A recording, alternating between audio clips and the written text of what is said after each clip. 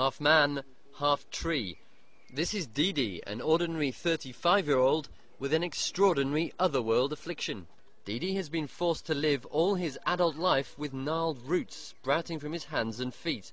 Sacked from his job, deserted by his wife, the Indonesian lives a life of poverty and pain, with only his parents for help.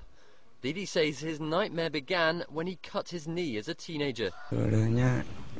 First it felt itchy and some warts appeared on my feet. I neglected it and then growth started appearing quickly, covering my whole body. But now, from afar, comes a measure of hope.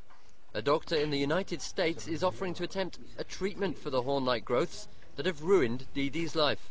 Dr. Anthony Gaspari became interested in Didi's case after he saw a documentary on the Discovery Channel.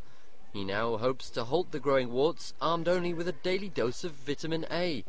For Didi, it's a small but exciting opportunity to shed his roots once and for all.